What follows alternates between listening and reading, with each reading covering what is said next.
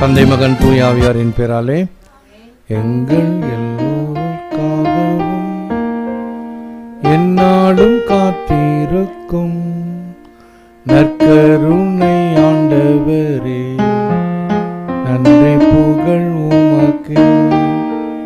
நற்கருணை ஆண்டவரே, நன்றி புகழ் உமக்கே. நற்கருணை ஆண்டவரே, நன்றி புகழ் உமக்கே. எந்தன் உள்ளம் தங்கும் இயேசு நாயகா.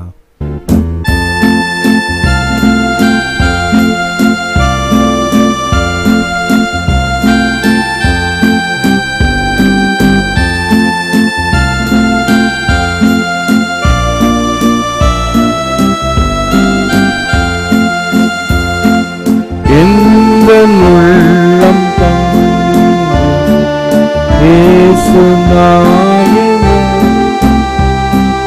எந்தன் உள்ளம் தங்கும் இயேசு நாயகா. இயேசு நாயகா.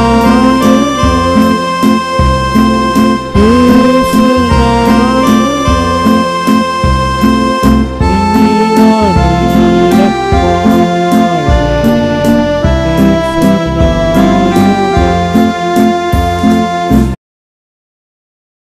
தந்தை மகன் தூய ஆவியாரின் பேராலே. திருவருகை காலம் 2ஆம் வாரம், திங்கட்கிழமை. முதல் வாசகம் திருத்தூதர் ஏசாயா எழுதிய நூலிலிருந்து வாசகம். தளர்ந்து போன கைகளை திடப்படுத்துங்கள், தள்ளாடும் முழங்கால்களை உறுதிப்படுத்துங்கள். உள்ளத்தில் உறுதியேற்றவர்களை நோக்கி திடம் கொள்ளுங்கள், அஞ்சாதிருங்கள். இதோ உங்கள் கடவுள் பழிதீர்க்க வருவார். அநீதிக்கு பழிதீர்க்கும் கடவுளாக வந்து உங்களை விடுவிப்பார். அப்போது பார்வையற்றோரின் கண்கள் பார்க்கும், காது கீழாதோரின் செவிகள் கேட்கும். ஆண்டவரால் விடுவிக்கப்பட்டோர் திரும்பி வருவர், மகிழ்ந்து பாடிக்கொண்டே சீயோனுக்கு வருவர். அவர்கள் மகிழ்ச்சியும் பூரிப்பும் அடைவார்கள், துன்பமும் துயரமும் பறந்தோடும். இது ஆண்டவரின் அருள்வாக்கு. இறைவா உமக்கு நன்றி. இதோ நம் இறைவன் வந்து நம்மை விடுவிப்பார். ஆண்டவராம் இறைவன் உரைப்பதை கேட்பேன்.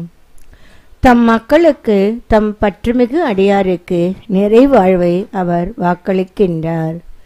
அவருக்கு அஞ்சி நடப்போருக்கு அவரது மீட்பு அண்மையில் உள்ளது என்பது உறுதி. நல்லதையே ஆண்டவர் அருள்வார். நல் விளைவை நம் நாடு நல்கும். நீதி அவர் முன் செல்லும்.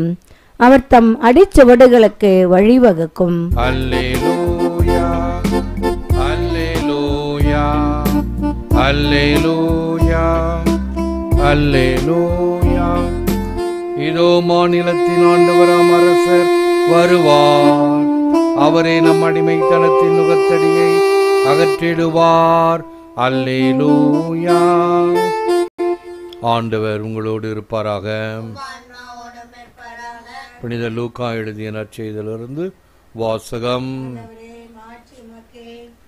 ஒரு நாள் இயேசு கற்பித்துக் கொண்டிருந்த போது கலிலேயா, யூதேயா பகுதிகளில் உள்ள எல்லா ஊர்களிலிருந்தும் எருசலேமில் இருந்தும் வந்திருந்த பரிசேயரும் திருச்சட்ட ஆசிரியர்களும் அமர்ந்திருந்தார்கள்.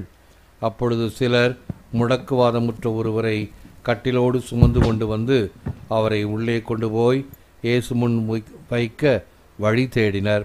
மக்கள் திரண்டிருந்த காரணத்தால் அவரை உள்ளே கொண்டு போக அவர்களால் முடியவில்லை. எனவே அவர்கள் கூரை மேல் ஏறி ஓடுகளை பிரித்து அவ்வழியாய் மக்கள் நடுவில் அவரை கட்டிலோடு இயேசுவுக்கு முன் இறக்கினார்கள். அவருடைய நம்பிக்கையை கண்ட இயேசு அந்த ஆளை பார்த்து, உம் பாவங்கள் மன்னிக்கப்பட்டன என்றார். இதனை கேட்ட மறைநூல் அறிஞரும் பரிசேயரும், கடவுளை பழித்துரைக்கும் இவன் யார்? கடவுள் மட்டுமன்றி பாவங்களை மன்னிக்க யாரால் இயலும் என்று எண்ணிக்கொண்டனர். அவர்களின் எண்ணங்களை ஒய்த்துணர்ந்த இயேசு, மண்ணுலகில் பாவங்களை மன்னிக்க மானிட மகனுக்கு அதிகாரம் உண்டு என்பதை நீங்கள் அறிந்து கொள்ள வேண்டும் என்றார். எனவே அவர் முடக்குவாதமுற்றவரை நோக்கி, நான் உமக்கு சொல்லுகிறேன், நீர் எழுந்து உம்முடைய கட்டிலை தூக்கி கொண்டு உமது வீட்டுக்கு போம் என்றார். உடனே அவர் அவர்கள் முன்பாக எழுந்து தாம் படுத்திருந்த கட்டிலை தூக்கி கொண்டு கடவுளை போற்றி புகழ்ந்தவாறே தமது வீட்டுக்கு போனார். இது கிறிஸ்து வழங்கும் வாழ்வு தரும் நற்செய்தி. கிறிஸ்துவே உமக்கு புகழ். Seeing the faith they had, Jesus said, "My son, your sins are forgiven." இயேசு அவருடைய நம்பிக்கையை கண்டு, மகனே உன் பாவங்கள் மன்னிக்கப்பட்டன என்றார். இயேசு அன்பார்ந்த சகோதர சகோதரிகளே, அன்பார்ந்த தொலைக்காட்சி விசுவாசிகளே, faith in God can move mountains. இன்றைய நற்செய்தியானது ஒரு ஆச்சரியம், புதுமை, வியப்பு, நகைமுரண் நிறைந்தது. எப்படி?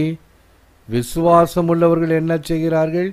எப்படியாவது இவனை இயேசுவின் அருகிலே கிடத்த வேண்டும் என்று வாசற்படியில் கூட்டம் அதிகமாக இருந்தாலும் மேலே ஏறி கூரையை பிரித்து கொண்டு உள்ளே இறக்குகிறார்கள். இப்போ 2-3 கருத்துக்களை உங்கள் முன் வைக்கின்றேன். நாம் எங்கேயாவது போனால் காத்திருப்பது நமக்கு கஷ்டம். டாக்டர்கிட்ட போனாவோ அல்லது வேறு ஏதாவது ஒரு அலுவலகத்துக்கு சென்று ஒரு காரியமாகணும், ஏற்கனவே மக்கள் இருப்பாங்க, நிறைய பேர் இருப்பாங்க. அந்த பிரச்சனைகள் மத்தியில் நாம் காத்திருப்பது என்பது கடினம் என்பதற்காக சொல்ல வருகிறேன். ஆக இயேசுக்கு முன்னால் நிறைய பேர் இருக்கிறாங்க. இந்த இவனை கூட்டிகிட்டு போக முடியாது, படுக்கையில் இருக்கிறான்.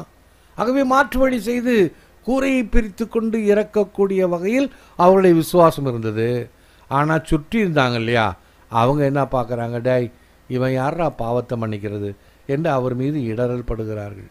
அங்கு இருப்பவர் டாக்டர் ஆஃப் டாக்டர்ஸ், மருத்துவர்களுக்கெல்லாம் மருத்துவர், மாஜிஸ்டர் மாஜிஸ்டோரும் என்று லத்தீனில் சொல்லப்படும். ஆகவே அவருக்கு என்னவென்று தெரியும், நோய் நாடி, நோய் முதல் நாடி. ஆகவே உன் பாவங்கள் மன்னிக்கப்பட்டன என்று சொன்னதுமே அவன் குணம் பெறுகின்றான். கண்கூடாக பார்க்கிறாங்க. சில பேருக்கு நல்ல மருத்துவர்கள் அந்த கை நாடியை பார்த்தே உடலுக்கு என்ன குறைபாடு அல்லது என்ன தீங்கு என்பதை கண்டுபிடிப்பார்கள். ஞானம். ஆகவே மனிதனுக்கே இவ்வளவு ஞானம் இருக்கும்போது கடவுள் அவனை பார்த்து, அந்த விசுவாசத்தை பார்த்து அவனுக்கு அந்த கட்டிலை அவனையே தூக்கி கொண்டு போகின்ற அளவுக்கு புதுமை செய்தார் பாருங்கள். ஆனால் நம்பாத கும்பல் சுற்றி நின்று விமர்சனம் செய்கிறது தான். நம்மக்கிட்ட நிறைய பேர் இருக்கிறாங்க, 100க்கு 95 பேர் விமர்சனம் செய்கிறவர்கள், கமெண்ட் அடிச்சுக்கிட்டே இருப்பாங்க. எதை பார்த்தாலும் பஞ்ச் டயலாக் தான், பேசுறதுக்கு தான் நிறையா கற்று வச்சிருக்கிறோம், காரியங்கள் செய்வது கிடையாது. காரியத்திலே நாம் எப்பொழுதும் கவனமாக இருக்க வேண்டும். ஆகவே இயேசு அவருடைய காரியத்தில் கவனமாக இருந்தார். இவனை பாவத்திலிருந்து மீட்டு அவனை கட்டி போட்டிருந்த அந்த நோயை நீக்குகிறார். கட்டிலை தூக்கி கொண்டு போக வைக்கின்றார். கட்டவிழ்த்து போக விடும் ஆண்டவரே என்று. இதே ஆண்டவர் தான் அந்த லாசரை கட்டவிழ்த்து போக வைத்தவர். ஆகவே faith in God can move mountains. இல்லை உண்டு எவர் பக்கம் ஆயினும் சொல்லவோ அறியாத தொழும்பன் யான், செல்ல வேறொரு திக்கறியேன், எல்லாம் வல்ல நீ என்னை வாழ்விக்க வேண்டும். தொழும்பன்னா வேர்க்கடலுடைய தோல் இருக்கு இல்லையா, அதுக்கு தான் தொழும்புன்னு சொல்லுவாங்க. அது வெறும் தோல், உள்ளே இருக்கக்கூடிய வேர்க்கடலை தான் நமக்கு வேண்டும். அப்படிப்பட்டவன் யான், எங்கே போவது என்று எனக்கு தெரியவில்லை, என்னை நீ வாழ்விக்க வேண்டும் என்பது தமிழ் பாடல். Some people grin and bear it, others smile and change it. சிலர் துயரத்தை முணுமுணுப்போடு ஏற்றுக்கொள்கின்றனர், மற்றவர் புன்னகையோடு அதை மாற்றுகின்றனர். நம்முடைய கஷ்டத்தை எப்படி ஏற்றுக்கொள்கிறோம்? எல்லாம் என் தலைவிதி அப்படின்னு சொல்லி புலம்பிக்கிட்டே இருக்கிறோம் நிறைய பேர். சரி, இதை நான் ஏற்றுக்கொள்கிறேன் என்கின்ற வகையில் பல வகையில் blessing in disguiseன்னு சொல்லுவாங்க. அப்படின்னா என்ன அர்த்தம்? ஒரு வகையில் நமக்கு அது ஆசீர்வாதமாக அமையும். நம்ம நினைக்கிறது தான் வழின்னு நினைக்கிறோம், சுலபமான எளிய வழி இருக்கும், மற்றவர் புன்னகையோடு அதை மாற்றுகின்றனர். Today God does nothing without human cooperation. If God works a miracle today, it is done through man, parakleos.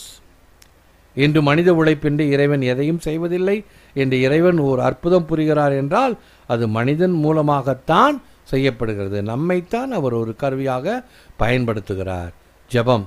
God our Father, thank for so loving the world and as to send your only Son to be our Savior.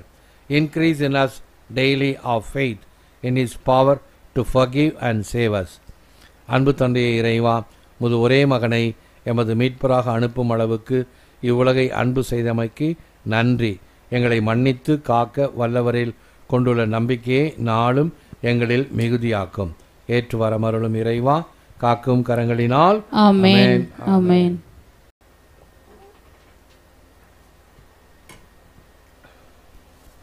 இயேசுவில் அன்பானவர்களே, திருவருகை காலத்தில் 4 மெழுகுதிரிகளை ஏற்றி நம் ஆண்டவர் இயேசு கிறிஸ்துவை வரவேற்போம்.